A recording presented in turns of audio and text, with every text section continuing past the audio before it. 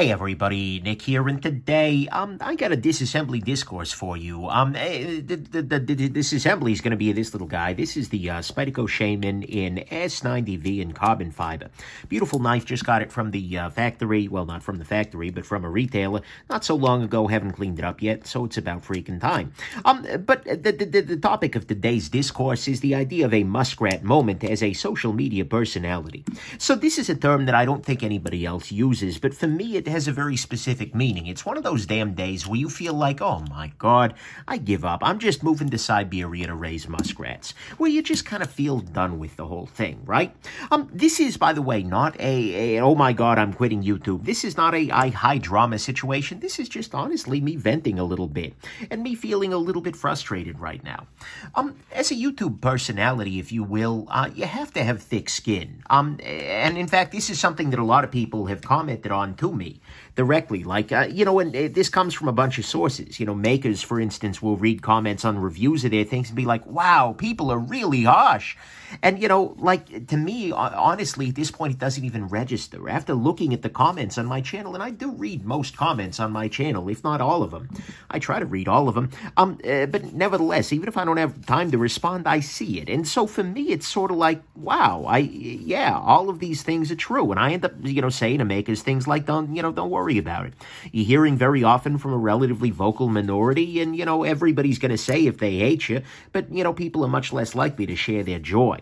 But anyways, so this is something that you develop a thick skin after a little while, and one of the things that I think is very often hard for people who are getting into social media for the first time is developing that. Some people don't have that to start with, and as a result, then they end up feeling like, oh my God, this is a horrible place. That is YouTube, etc. I mean, and it's kind of a running joke, right? The YouTube comment section on the internet is often pretty brutal. And even on just random videos. It could be, freaking baby shark video and people are in there posting them, just horrible stuff. But anyways, I digress. This normally doesn't really get to me. And in fact, even now, it's not gotten to me. I'm not so freaking tilted at the moment. However, at the same time, it's definitely something that occasionally is just a little bit bothersome. Yesterday, I posted a review, the day before I filmed this, not yesterday when you're watching it. I don't quite know why I'm putting this live. But anyways, I went live with a review that I think a lot of people disagreed on. So this little watch here, the GSD 4M, I think it's a great little watch, but a lot of people were going down sort of predictable paths of like, $900 for a watch? Are you insane? Yeah, perfectly valid. That's an opinion you're welcome to have. Oh my God, I'm not buying Chinese-made anything. All right, he's not even this, a bunch of things like that. And in fact, I told the maker to watch the review, and he was like, oh my God, these comments. Yeah, that's a thing. But anyways, it was a particularly rough, there were a couple of very vocal people who really felt the need to share all of their, vent their spleen, so to speak, in there.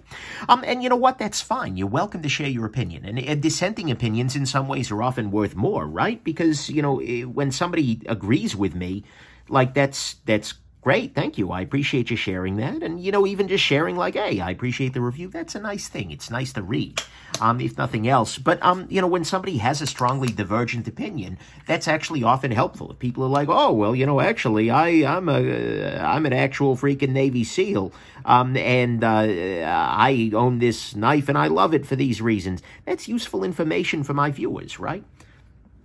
That's helpful. By the way, if you're ever curious about any of the tools, nickshabazz.com/tools. Anyways, I digress.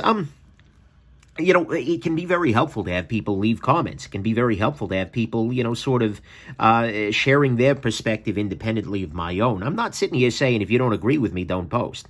But there is definitely a level of vitriol that comes about from some people as they are, talking about and posting these kinds of comments, right? And it tends to be brought out in some videos. Watch videos, for whatever reason, tend to have a much more harsh set of comments than other videos. Partly because there's a heavy streak of fanboyism, partly because there's a heavy streak of, very often watches tend to be expensive, and they are a luxury good. A modern mechanical watch is a luxury good, and so there are a lot of people who feel the need to kind of signal the fact that they find that kind of thing frivolous. That's fine. You're welcome to disagree. But nevertheless, there are often some very nasty comments that come through, or just very, concertedly, you're wrong. where it's not just like I disagree with you, but hey, thanks for the video, or it's just like they want to tell me exactly how wrong I am and just how I am bad and should feel bad. And mind you, I might well be bad. Maybe I should feel bad, but it can be a little rough sometimes. And, you know, similarly, a lot of the comments that don't show up, you know, I have a relatively robust set of keyword filters going on there, and not for things that are like, you know, I disagree with you. No. This is for, like, the serious stuff. I get a shocking amount of hate speech. This has been, especially for the last 2 years or so, a major problem. But, like, some of the comments I get in there that tend to be caught up either by YouTube's filter itself or by the, you know, keyword filter, it's just amazing. It's like, wow, I didn't even know there were people who still thought these things. But there you go. And so there are days where it just feels like, or maybe an older video gets caught up by a couple of fanboys. You know, a fanboy posted on a forum, and some brands tend to be, you know, particularly beloved by, well, shall we say, a younger crowd who tend to be very brigadey, etc. But there are days where an old video that hasn't seen a view in, like, you know, 4 months will suddenly light up with a bunch of people telling me I am just absolutely the worst freaking human being ever. And, you know, again, I'm doing my best not to be. But nevertheless, that's kind of, it's ugly. It always feels a little bit unpleasant when that goes on. And, you know, today is one of those days. Mind you, today is those days are the exception, not the rule. I'm in no danger of shutting down the channel. I know for a lot of people it wears them down very readily, right?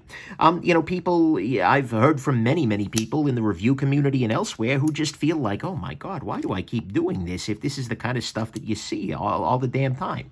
And sometimes it's even in emails, right? I'll get people who email me just to precisely tell me that I am wrong. And not just, again, I'm always willing to hear, you know, Nick, I think you got this one wrong, and here's why, but thanks.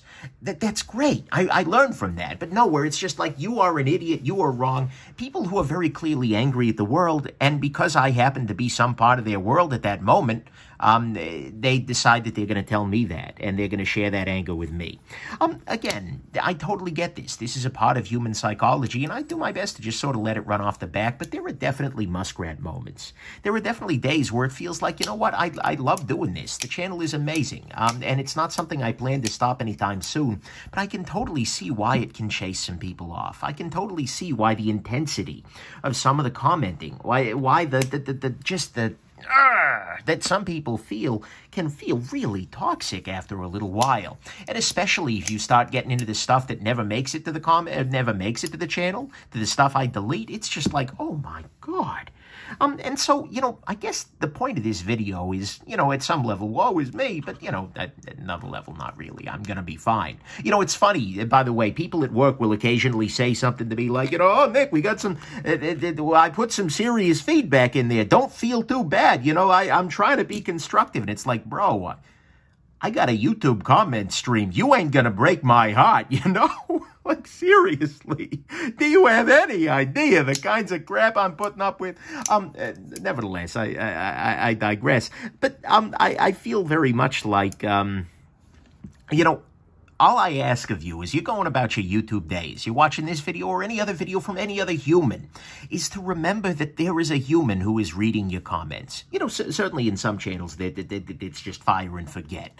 You know, somebody uploads a video, never thinks about it again. But in my case, certainly, and I think in many other cases, there are humans who run these channels. There are humans who read these comments. And they're people with actual lives. They're people with actual, you know, with feelings, right? And people with feelings that are, you know, complex, right? And they're people who are taking a part of their time, a part of their life. And, you know, even in my case, I'm lucky enough that I have the support of the community, both in terms of viewers, subscribers, etc., as well as my Patreon patrons who still do make the channel possible, because in many ways, that kind of support is the antidote to the Muskrat moment, where it's like, you know, no matter how bad I feel about the anonymous jackass who's just complaining about free content, it makes me so happy to see the people who are willing to support, and not just happy in the financial sense, but happy in the just like, oh, they like me sense, to see those people who are willing to step up and support the channel, even for a tiny little amount a month. It's just like, that's a vote of confidence. But anyways, as you're going through, as you're making comments, as you're looking at any video of any damn thing, just be kind. Think to yourself, A, is this comment teaching anybody anything? Maybe. Maybe it's not. If it's not teaching anybody anything, is it liable to make somebody feel a little better or a little bit worse? If your answer is that it's going to make them feel better, then great, do it. I have no problem with people posting, and I see wonderful comments of just support. And that's the kind of thing I want to encourage, a supportive community, where it's like, you know what, I disagree with you, but that was a fine video. Or you know what, there are ways to be incredibly supportive, while at the same time a completely dissenting opinion. And in fact, that's one of the things I love about the group of reviewers that I interact with regularly, is that, you know, they can be 100% wrong, but I still support them, and vice versa. That's a wonderful gift that you can give to people. But, you know, as you're commenting, like I said, remember there is a human on the other side of the screen. I will be reading your comments, not just on this video, but just on videos generally. And also the makers will be too. And so remember that can hurt in a much stronger way, because I didn't even create the damn thing. It's a nice damn thing, by the way. I'm liking this guy. But anyways, that can be especially important. So think very carefully. Am I teaching anybody anything with this comment? And if not, is it going to make the world a better place? And if the answer to both of those things is no, ask yourself why you're posting. I'm not saying you can't. I'm not going to censor you away. I'm not going to get rid of... I don't like to get rid of comments generally, but, you know, ask yourself why you're doing it. And, you know, I think that's just a recipe to make YouTube a slightly less toxic place. And luckily, the majority of my commenters are amazing. You guys are awesome. But, you know, it's just those jerks. It's those jackasses. It's those people who just leave you just on occasion feeling like, you know what, muskrats are pretty cute. So anyways, there you go. I hope this has been interesting to you, and that you have yourselves just an absolutely wonderful rest of your day, and that you are definitely not considering the Siberia move anytime soon. Bye now.